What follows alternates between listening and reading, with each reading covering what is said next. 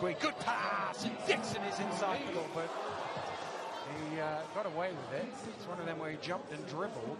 Here's Robinson, Guede open in the corner for three, Robinson in. Those. Holder dumps it off to Robinson, not loose by Guede. 3-on-1 here, Gamble chasing back, but he won't catch. And yeah, one thing on his mind, and that was getting to the rim. Well, he's basically on his own three-point line. He made up his mind. He was going all the way. Dixon steps inside, jumps it down, and he's fouled for that. Right. Robertson, good hands from Guede. Will Robertson get that ball? Is still loose. London have it. There's a copybook on that one.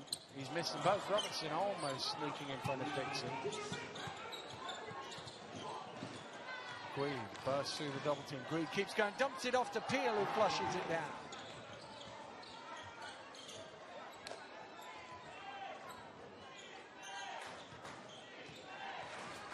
Guede pulls up 17 feet, knocks it down.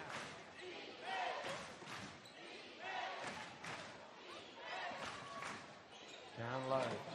Lockeye driving baseline. Early in the third, I didn't see him pick up anything, but as you say, he didn't really explode on that.